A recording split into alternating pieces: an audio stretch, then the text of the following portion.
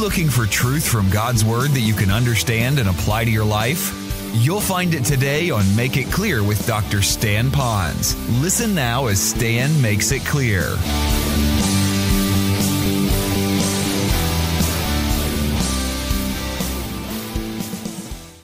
When God decides to bless you with some increased riches, He's now testing you. So what you're going to do now is you're going to say, Lord, I know you gave me the ability to get this, whether through relatives, connections, bonuses, hard work, the strength to work hard, smart hard, whatever. I got this. But now, Lord, now you're going to test me. What am I going to do with this? Am I going to be willing to say, I'm content, I rejoice, but I'm content what I have. This is more than what I actually needed, so I am now dedicating it to you. Now, dedicating that to the Lord could come in many different facets. It doesn't mean you have to, as soon as you get it, give it all away. But it does mean as soon as you get it, don't own it. That's the point. The second is, you need to see the needs of others. Often when God gives you things, it is to help to advance His kingdom. It's made up of the needs of other people that need to see an eternal perspective. All right, so then what happens after you're tested? Number 3, poverty can come in. And now poverty is also relative. Poverty means I have 1 penny less today than I had yesterday, so there's a degree of poverty. Now notice this, if God can also give you the power to get wealth, look in Job 1:21. At least this is a principle for Job, and I think it works for us today. It says, the Lord gave, and the Lord what? Has taken away. Blessed be the name of the Lord. So it implies that God will take it away. Now, when He takes it away, that means God is sovereign. He is in control of everything we can't control, including our resources. Now, what would be some reasons or why He would take it away? Let me give you 3. Number 1, unwise choices. Sometimes God gives us this. He gave us the ability to get it, but we are in poverty because we made wrong choices. We decided not to work to get more. We decided to live off what we had. We bought things that were without a good research on it, so we got a poor product when we bought it.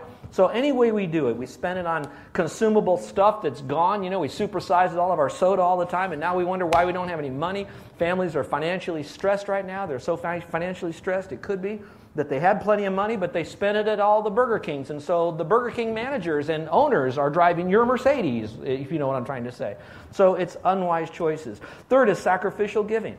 Some had a lot of money, but they were led of God. Not everybody's doing this, but some are led to give it away. I'm thinking of a man who happened to be England's greatest cricket player back in the 1800s. He was famous. He gets saved, and he says, you know what? There's starving, lost people in Africa, and I not just want to give them money. What I want is I want to reach them. So he says, I want to surrender myself to the Lord to become a missionary to those that are in Africa. In those days, they went to Africa. Today, you can go to Japan, China, you can go back to America, you can go anywhere in the world. But the purpose is to reach them. He then chose to give away all of his money. Now, here was his reason.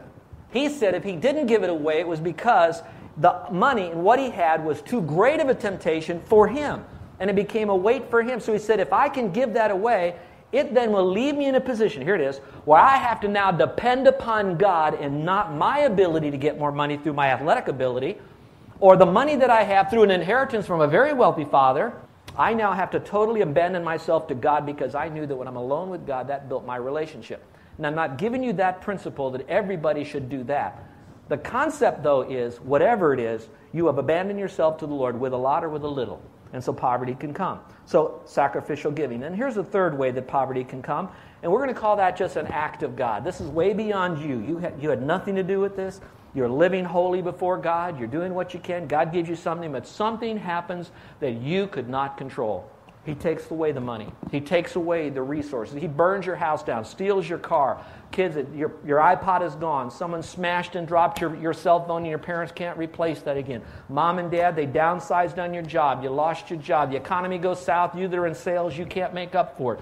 You've done everything you can. You've lived righteous. You worked hard. You were honest. You had integrity. But God said, I'm now going to test you through some poverty. What will you do? Look, go back to the verse. The Lord gave, the Lord take away. But the last part of that is the key. What did He say? Everybody say it with me.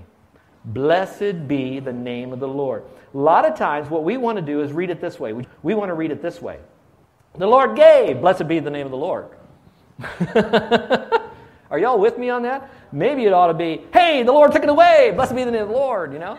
And by the way, sometimes if He does take it away, it might be blessed.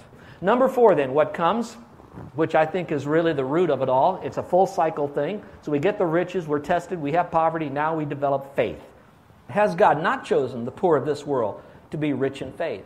And the answer is yes. It's not rich in money, it's rich in faith. Now, I'm not talking about the name and claim it kind of junk, that prosperity gospel. Lord, you gave me more faith so I could trust you to give me more money. No, it's, Lord, you gave me more faith so I can rejoice and be content with having less. That's the direction God wants us to go. Then when He bountifully gives all this stuff to us, then we don't become its slave. We become a manager of it for His glory.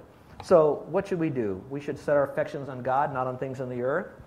We should develop our prayer life. So remember, prayer is not asking God so much as it is developing an intimate relationship with Him through communicating with Him. So what are three kind of circumstances that could come into my life now? Those are things I can control, and I do. Well, it's still about contentment. There are things that are going to come into my life I can control, and I do. If there's a television program that comes on and you shouldn't watch it, shut it off. You can change. You can make choices, is what we're saying. So there are things you can control and do. Number two, there are things that I can control and I don't. And we would call that laziness.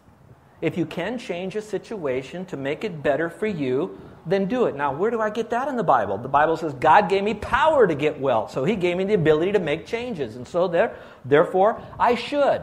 So there are times that we can control it, but we don't. We sit around, we have a soda, a Coke, coffee, talk around, talk story all the time, but we never move ahead. Seeking great things isn't in itself wrong. When you seek it for your own grandeur, it's for your own fluffing of your own life bed, then it becomes a selfish, greedy ambition. And that's where the danger is. So if you can control it, do it. Then there are those who can control it and they don't, and they have problems. And then there are number three, there are things in life that you can't control. There's going to be a lot of those things that you really can't control, and life is going to throw you a real curveball. Those are uncontrollable circumstances in our life, and that's where we need to have contentment.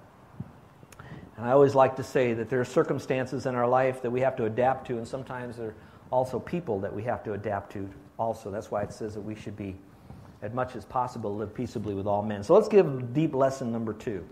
Contentment comes from learning to adapt to circumstances and people, or change.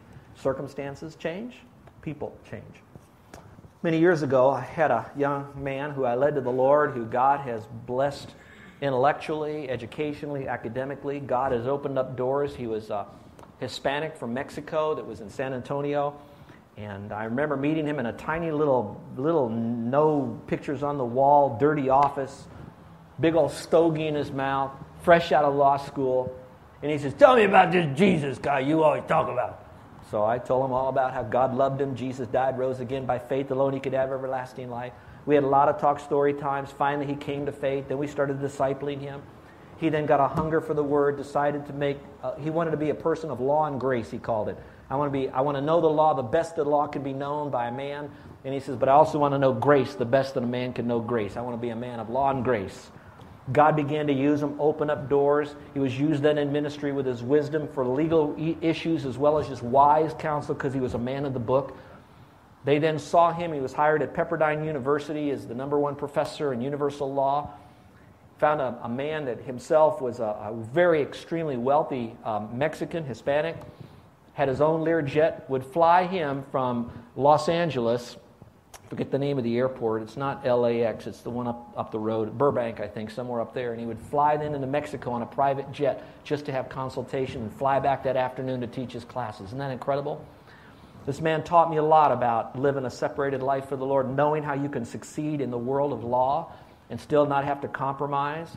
He was a man that had a personality like the majority of you, that changed to one of sweet, soft, tender, humble spirit, and he just let truth be his voice, the loudness of it. And here's the one truth he gave me many, but here's one that fits this. He says, Stan, he says, I have learned as a law professor dealing with all sorts of conflict, and by the way, Pepperdine has a whole institution on mediation, and it trains a lot. And he said, there's one thing that I've learned.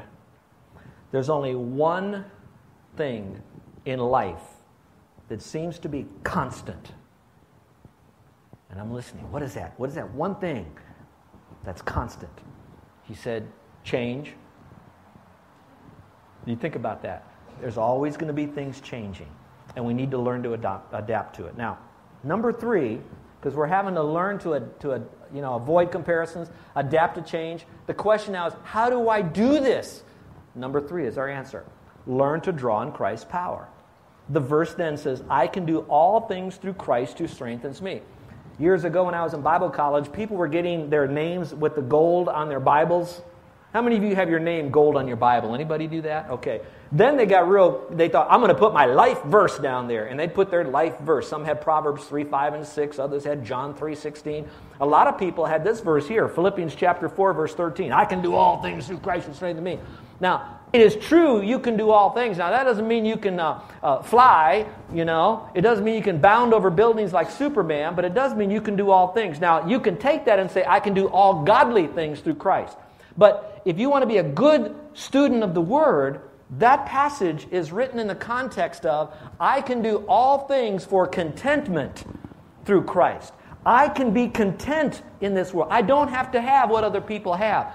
I don't have to have more. I don't have to have people like me. I can have a handle on my greed and my ungodly ambition, and I can be content.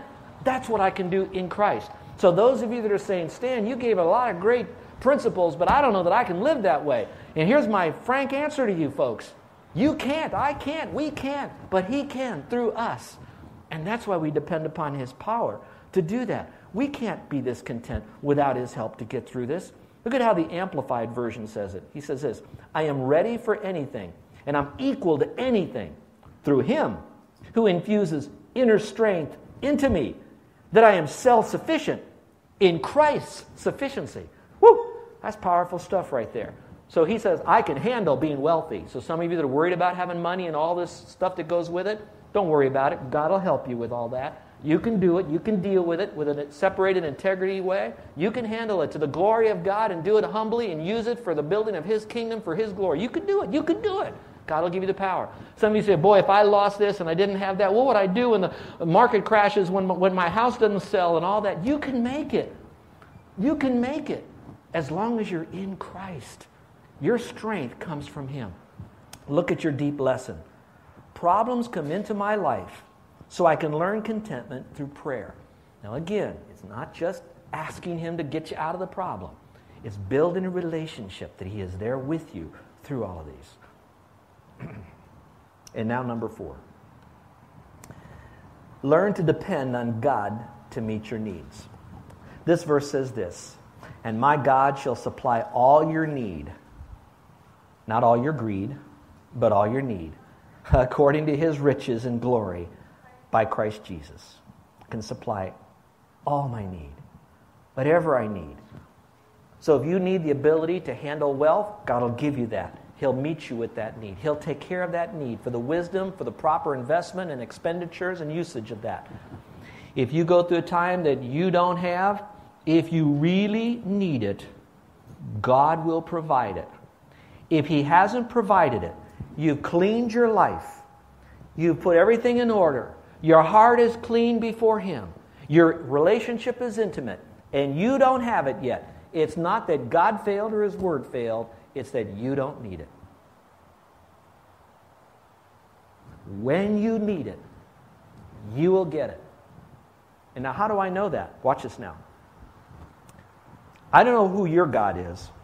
And I think I have a biblical view of God, but I don't see God up in heaven as being stingy, cheap, selfish. I see a God in heaven who is, yea, a benevolent Father, who Himself, at a core value, is that He is a giver, because He gave His Son on the cross for me, who doesn't even deserve eternal life, nor His Son. So He's a giver.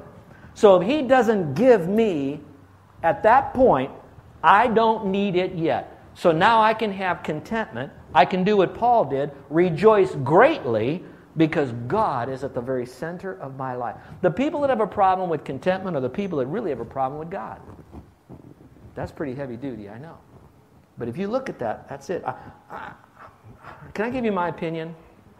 If you were to ask me what are the 3 main sins or roots of problems that people have, in my opinion now, other than unbelief, which is kind of, I think, the root of all of that, I think it's going to be moral impurity, believing that they have to have that lifestyle because they're not satisfied with the love of God and the sufficiency of God.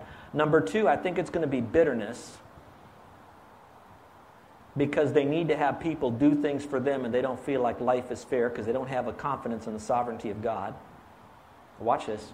And number 3, I think it revolves somewhere with greed. Moral impurity, bitterness, and greed. And I think if I talk to people that are struggling, I think a lot of their problems, if I'm going to try to find out what might be their root problem, not their surface problem, but their root problem, I think I could get it back to moral impurity, bitterness, greed. Now, see how my fingers kind of go to the center of the palm of my hand? At the very center of this problem, the root of that, the root of those roots, is going to be unbelief.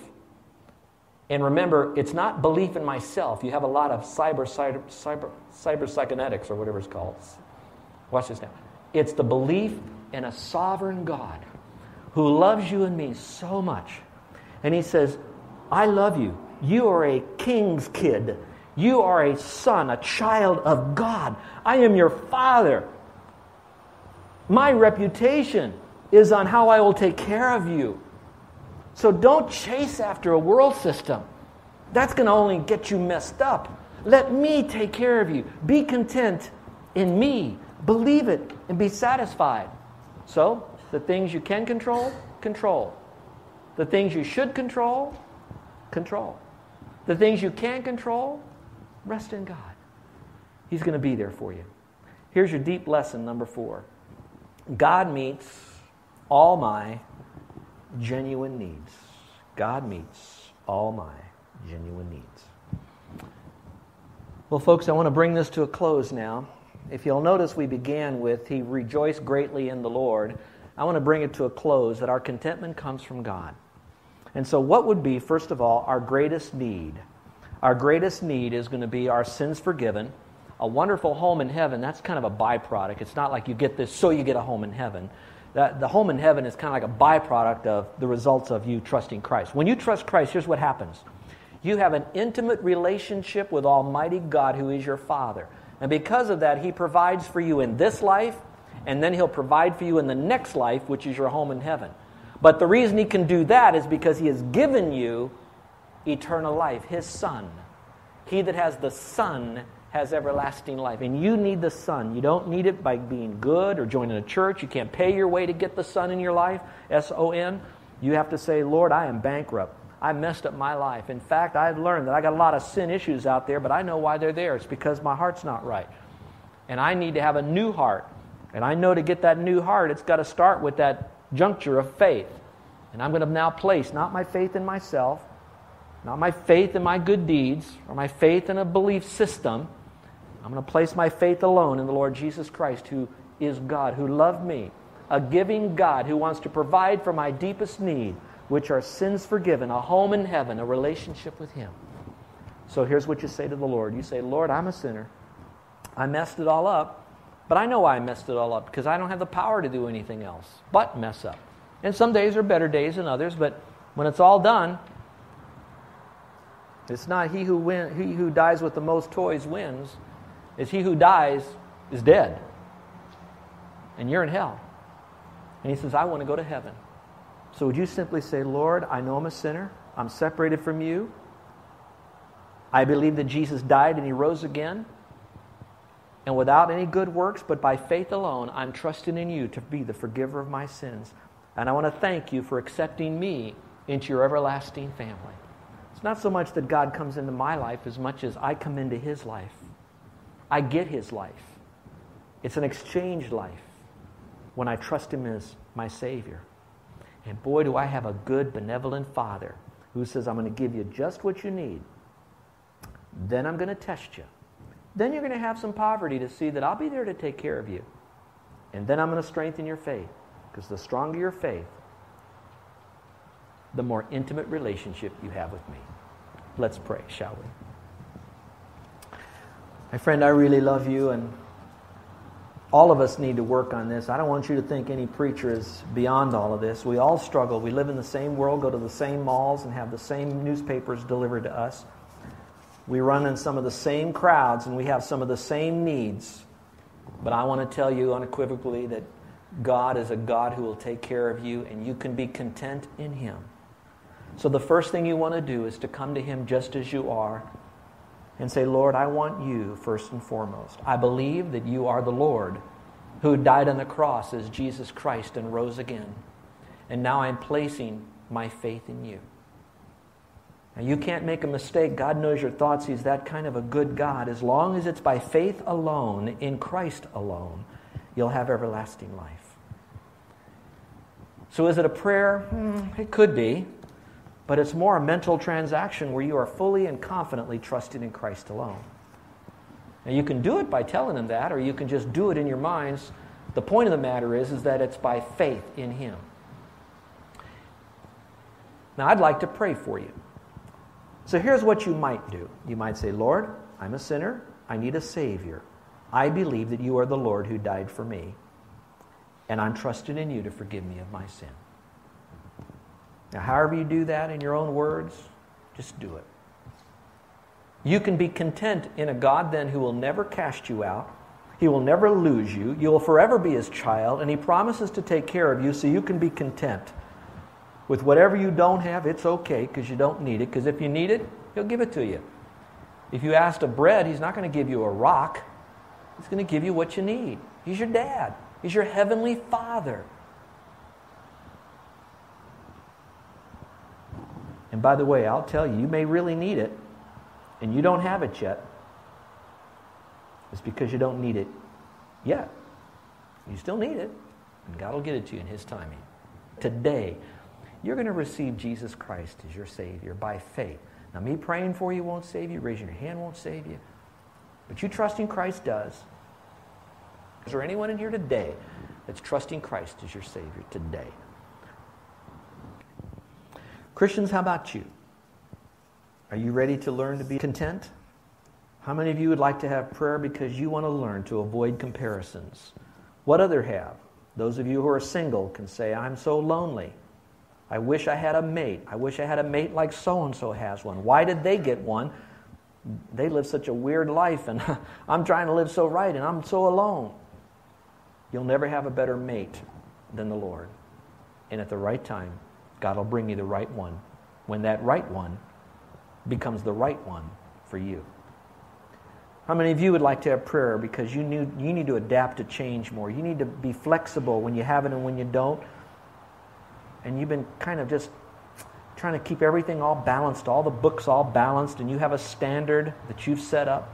And you need to have prayer that you're just going to say, Lord, when I have it, I praise you. When I don't have it, it's okay. I'm learning how to have a lot, and I'm learning how to have a little. But it doesn't really matter because I'm learning about you. And you'd like for me to pray for you. How many of you are saying, I've tried to solve all this contentment stuff on my own, and I need to draw on God's power, and I'm going to depend upon the Lord to meet my needs.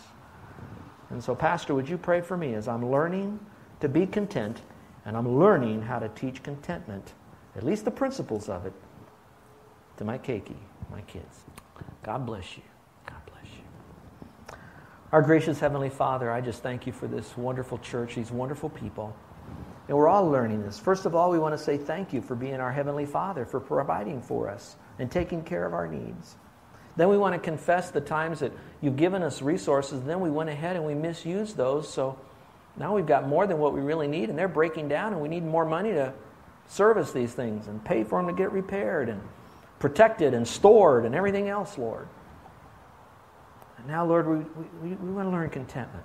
We want to celebrate what you've given to us. We want to use it for the glory of God. We want to offload what we don't need. We want to keep what we need. But whatever we have, Father, we want to honor you with it.